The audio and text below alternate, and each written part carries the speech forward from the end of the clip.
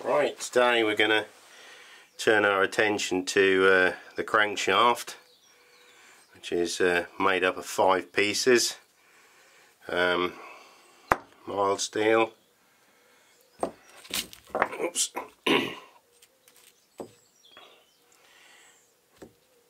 3 pieces of bar stock mild steel, and a couple of little pieces for the junction plates.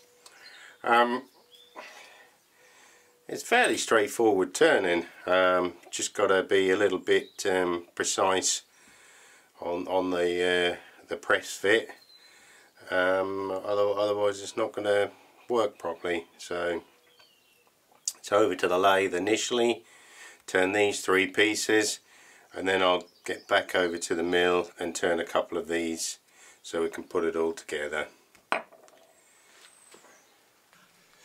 Alright, so the first piece up is this piece. I'm going to turn the M8 there, so I'm going to turn that down to 8mm, and then I'm going to turn this down to 10, and then I'm going to put this little shoulder on and this piece. But to put these on, I'll take it out of the chuck and put it in a collet chuck, just so I can finish this end off properly.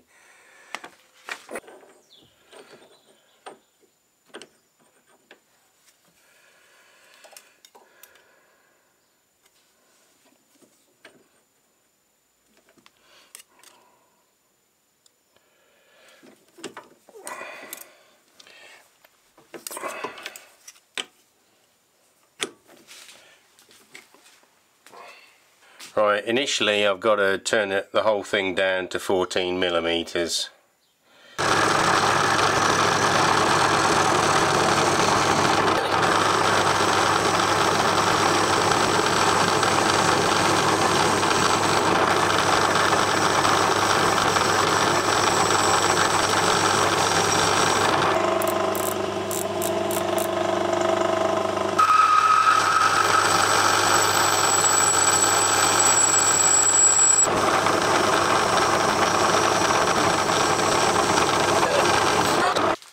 Right, got to take 4mm off of this down to 8mm at 22 long, which is this dimension here. That's the one I'm now going to cut out down to 8mm. I'm not going to put the thread on at the moment.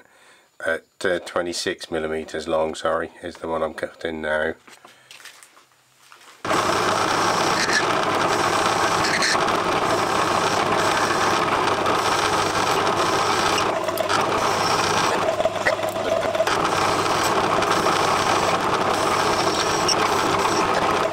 I'm now going to turn this down to 10mm close fit, 22mm in.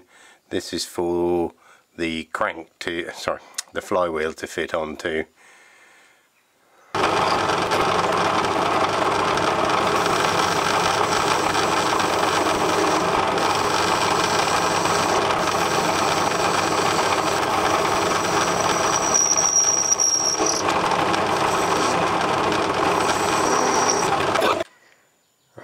It's 1 micron under. Right, what I'm going to do now is take it out of here, put it in an 8mm collet and turn the other end. No, I'm not going to take it out and put it in a collet because I'm going to lose concentricity, and purely because it's the crankshaft I need to maintain as much concentricity as possible. So I'm going to cut it in here. What I'm going to do is just gouge some of this out so that I can get this cut down to dimension in the other direction.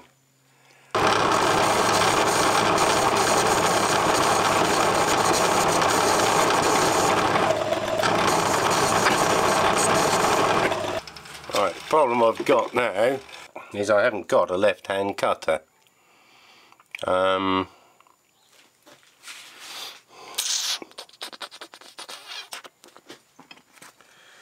Which is a bit bad, isn't it?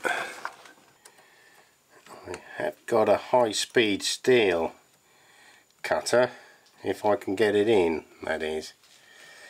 I might need to make that bit bigger. Yeah, I'm not going to get that in, so let's turn that down.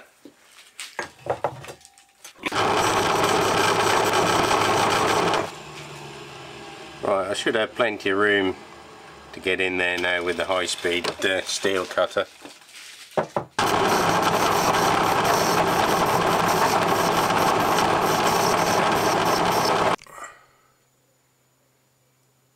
Right, got that down to size. I can now part that off.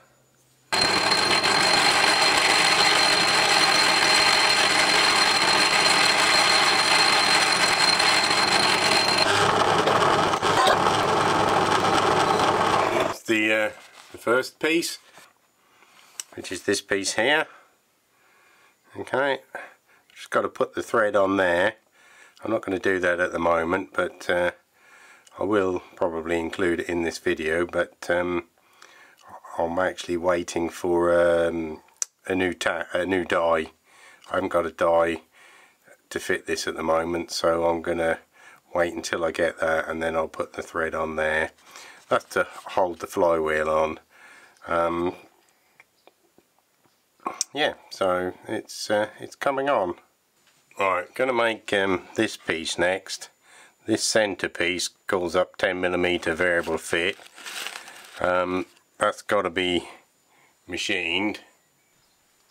That's got to be machined so that it fits the bearing on the crankshaft, which is slightly under 10mm by a couple of microns. So when I get near, I'll just be trial fitting this.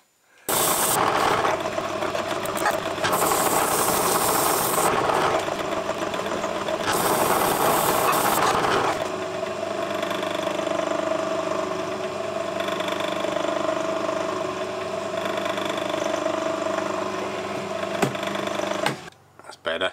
That's a lovely fit, that is. I overran on the first bit, so I'm just going to cut that off. But that's perfect.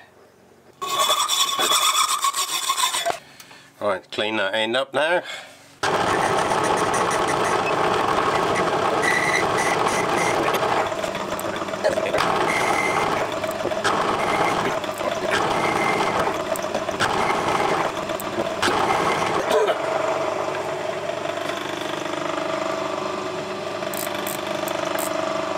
Alright, that's 2 microns over.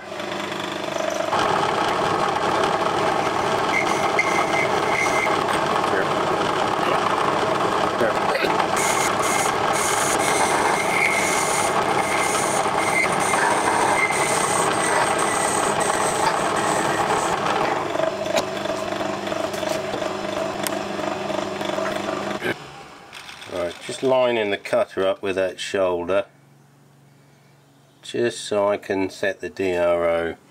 I'll set that on 0, which means I've then got 12mm over there to come down to, which is about there. Okay, good. So now I can machine this down to 7mm, the same as that side.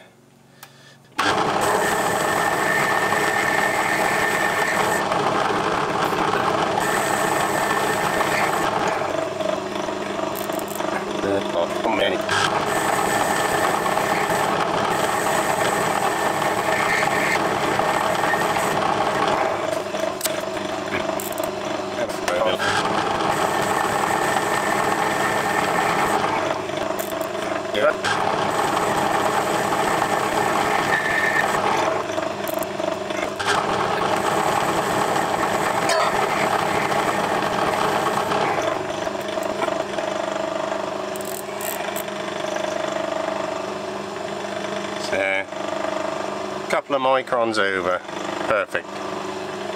Setting the DRO on the edge of the cutter, move 6mm that way and part it off.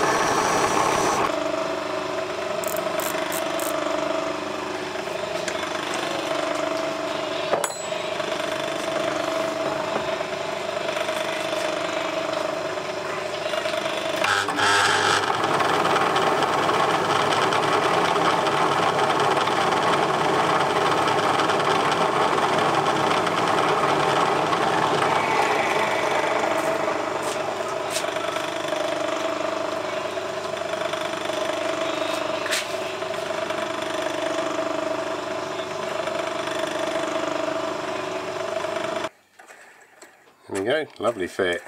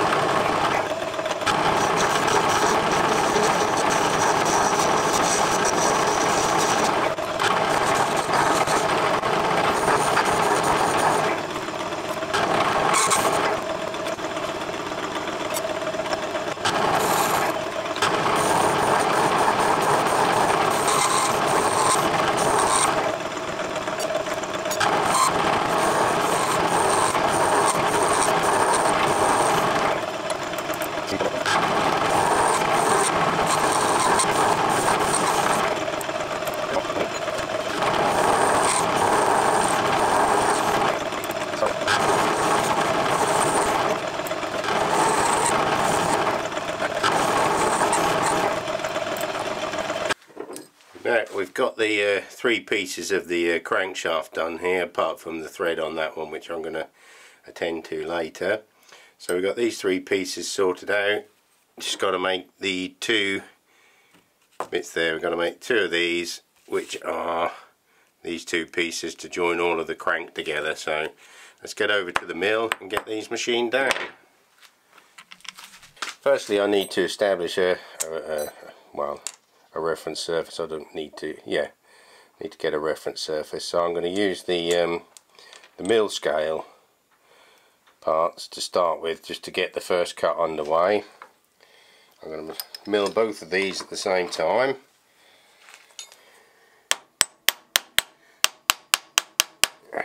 Right, let's get these milled off.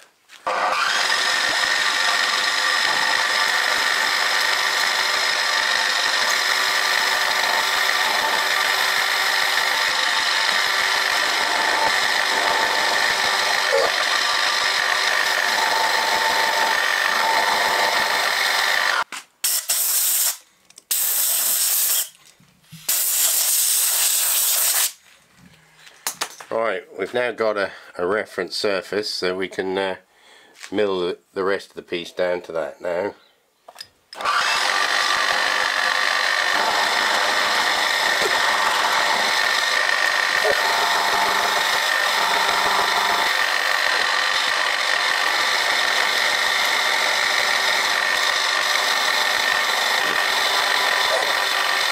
By making the final pass in that direction on this side, because of the rotation of the cutter, it's pushing the burrs back into the piece, and similarly along the back edge, the rotation of the cutter, so you shouldn't get any burrs on this edge, on both these edges, which is how it is. They're clean. So anyway, let's get these out and moved around for the next surface.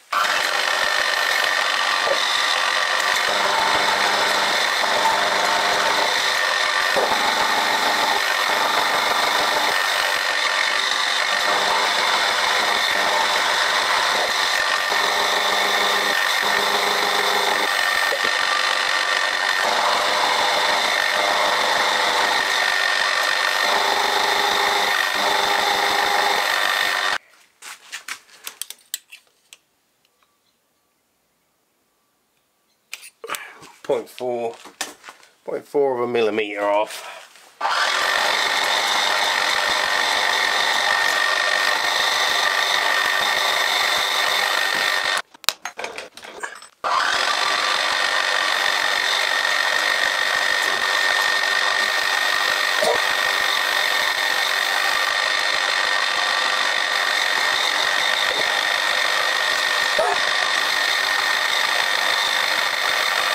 Got these lined up now. What I've got to do is just centre find them, find the centres, and both directions. Obviously, what I can do is I can use the absolute on the DRO for this one and the incremental for this one, which will give me my exact positions for drilling.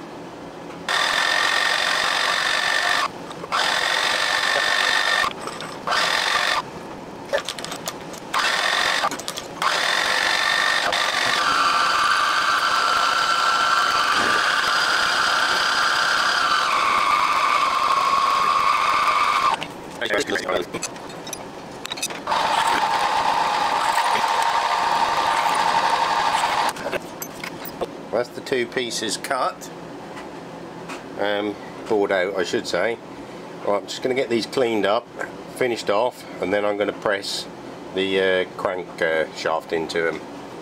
I've got a 5-inch vise that I'm going to use to press these in. There they are, cleaned up. So what I'm going to do now is lay them out and use this 5-inch vise to press them in. Right, that's the layout order. So if I keep them in that order, I should be able to press them in quite nicely on this other vise, the one that's that way. I'll turn the camera on it in a minute.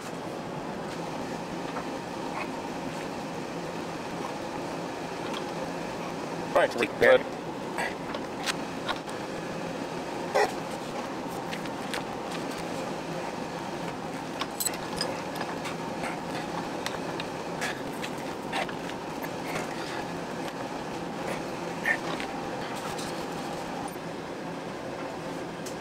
There we have it. One crankshaft. That's all folks. I hope you enjoyed the video. If you did, hit the like button. I would also appreciate it if you would click the subscribe button, because that will enable me to grow the channel so that I can keep making these videos. Please leave a comment or a question. I do read all of the comments and reply to as many as I can. Thanks for watching.